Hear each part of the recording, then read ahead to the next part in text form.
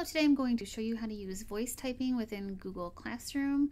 Voice typing is a built-in tool within Google Docs, and it does exactly what it says. It takes your voice and then it types it out in the document.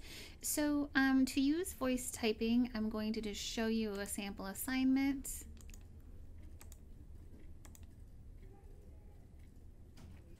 And in this case, this is a fillable form, so I'm going to just go to the space that I want to speak and then have it type in for me.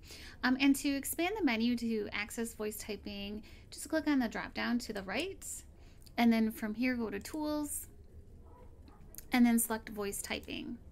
So I've located the space where I'd like to add my text, and now I'm going to click on the microphone to enable the feature.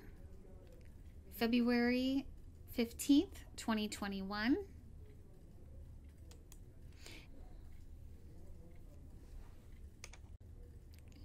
And it does pick up punctuation, so if there's punctuation that you would like to add, you just let it know where it needs to be inserted, and it will do that for you.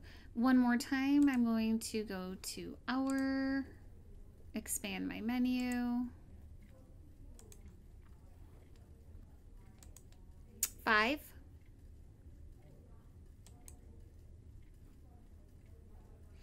and that is how you can use voice typing and what it looks like in Google Classroom.